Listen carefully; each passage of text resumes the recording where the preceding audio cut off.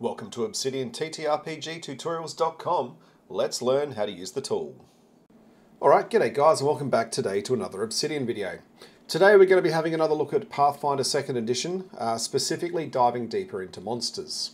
Now, in my previous video we walked through how to use Foundry to export content from Foundry into Obsidian. And doing that we're able to get our hands on the monsters, which is a fantastic addition. As you can see in front of me here, I am in Foundry currently, and I have a monster. And I want to let you in on a little secret.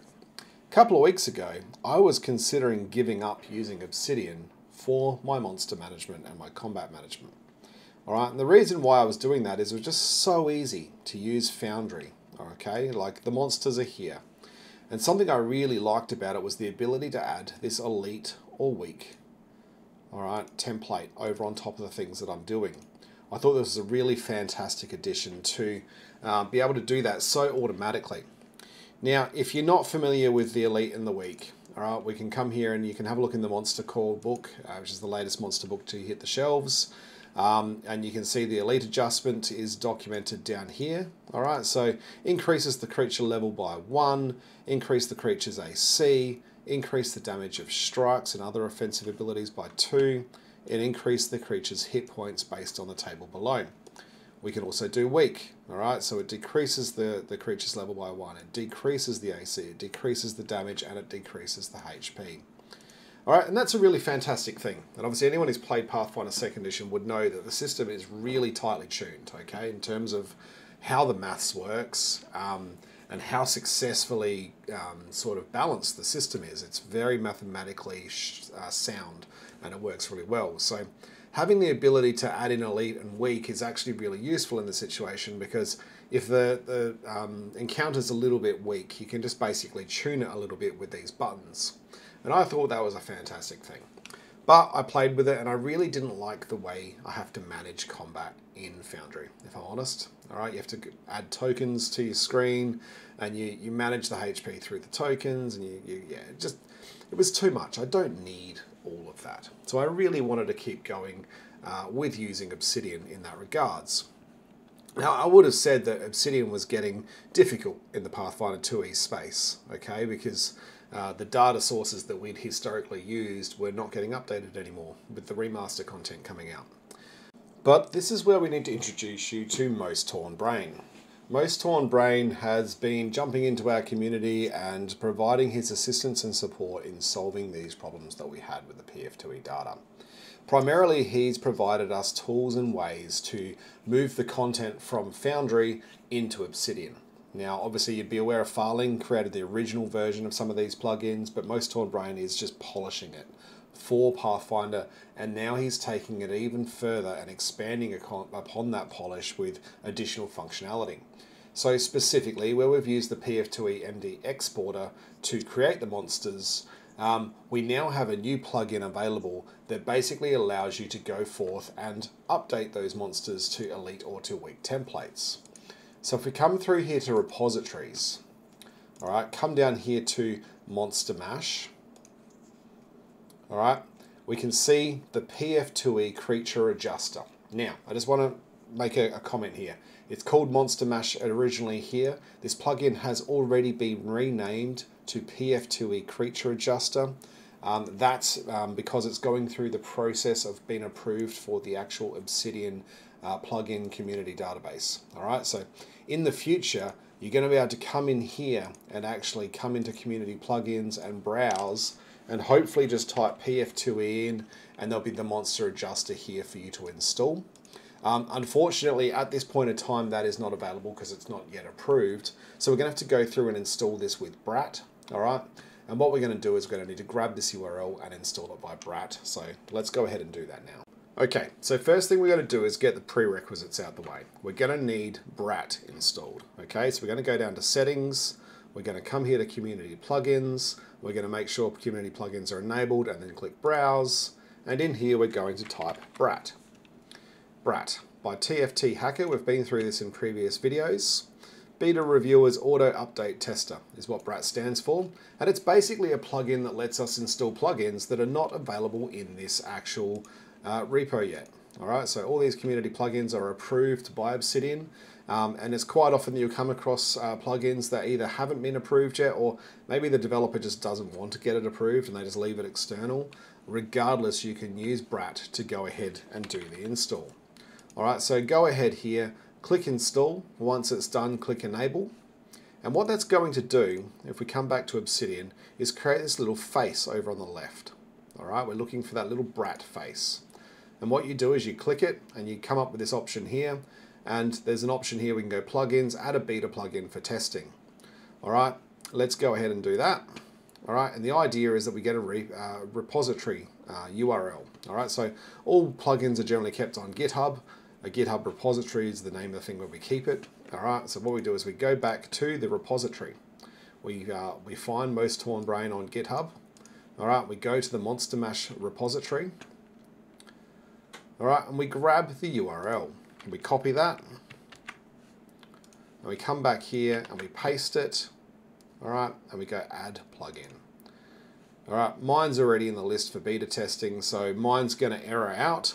But that's okay. All right, it's, you're going to go through a different process and it's going to be enabled, and that will give you the ability to use this plugin.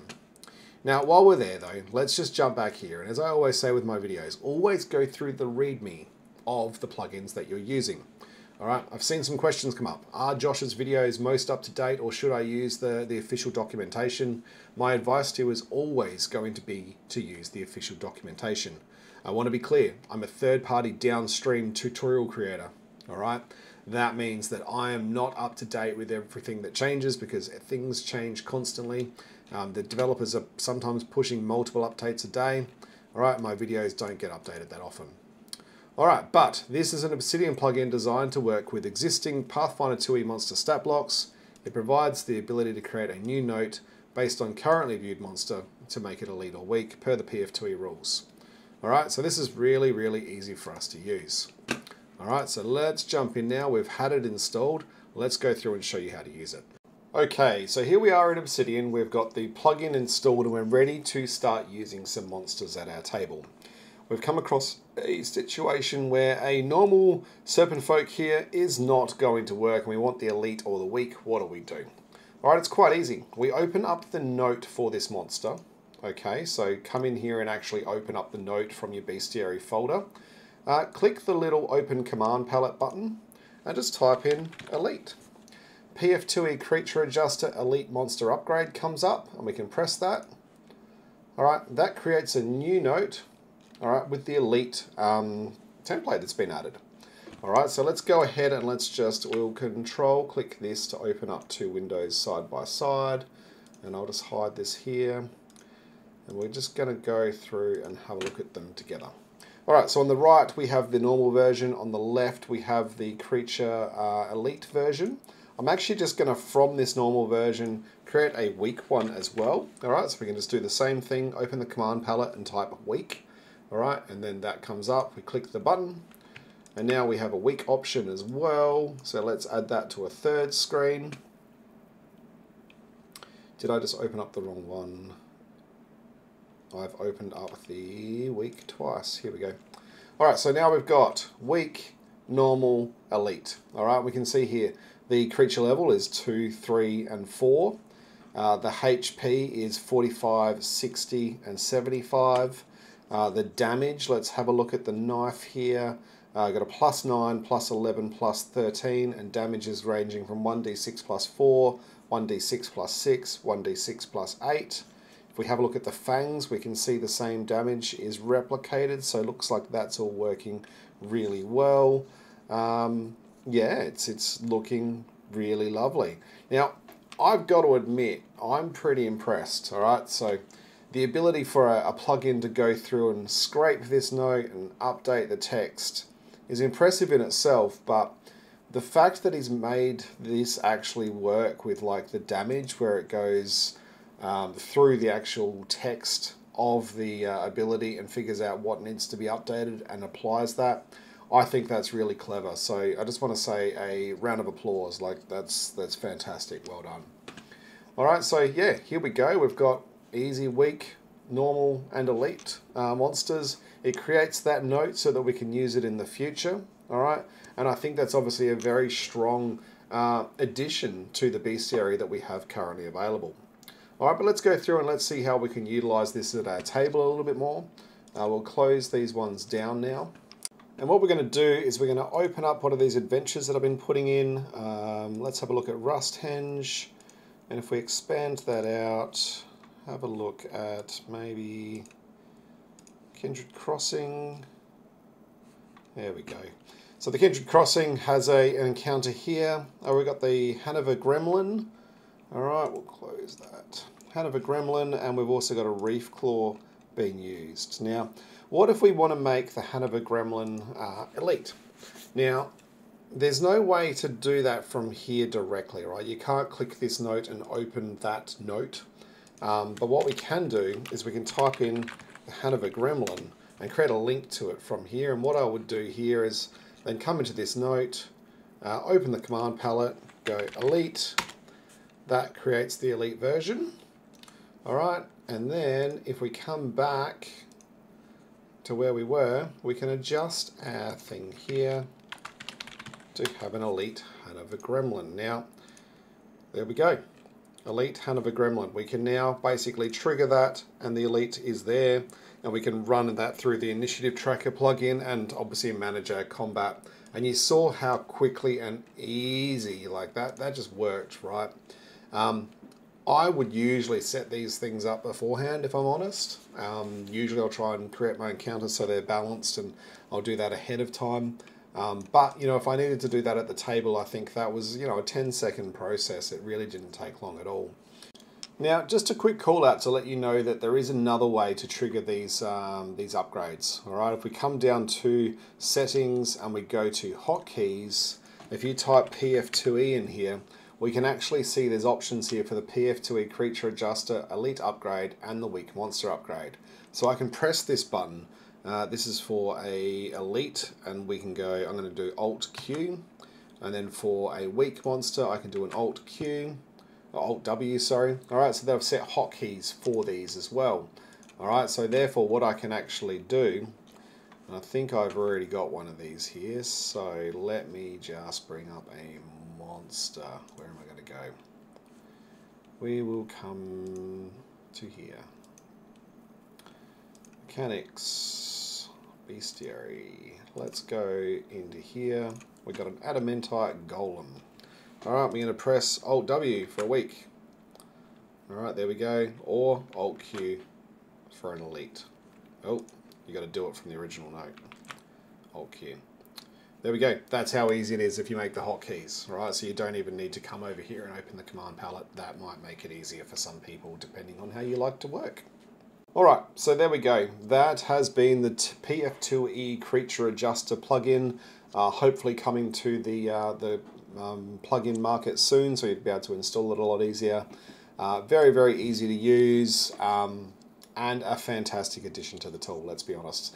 For me, this has really polished out the last sort of concern I had with using Obsidian to run my combat. I did feel previously that the lack of an elite or weak templates, the easy ability to add that was really sort of like something that would bug me. But now that we have that capability, like, I'm so happy. So massive, huge thanks to Most Torn Brain. Like, your work on this has been superb, and I'm sure the community will find it absolutely useful. So thank you. Anyway, guys, that has been another tutorial. Hopefully you find this useful. I will update the Obsidian TTRPG tutorials.com site with links to this new site. And obviously, if you're new to Obsidian and jumping in, please jump over to this site. It's where I consolidate all of my tutorials and have additional content to try help you obviously learn through you know, the wealth of things that you can do with this tool. All right, there's so much you can do with this tool. But just as a reminder, it's up to you to control how deep down the rabbit hole you go. Obsidian can be a very simple note-taking tool, or you can create computer games with it. All right, I don't recommend you create computer games with it, but I have seen people doing it. It's crazy. All right, with that, I want to say a huge and massive shout out to the community. A big thanks to my Patreon supporters. All right, my Patreon link is here for anyone who would like to support me make more content. You guys are amazing. I think I just hit 1 million views on YouTube, which has completely blown me away. So yeah, thank you. That is absolutely amazing. And for all your help, please do jump into the Obsidian TTRPG community Discord. Like, if you're getting stuck or if you just want to be more active in the community, this is where we all are. All right, and you can find some fantastic help in that server. All right, outside of that, I will speak to you all on the socials. Have a great day. Enjoy.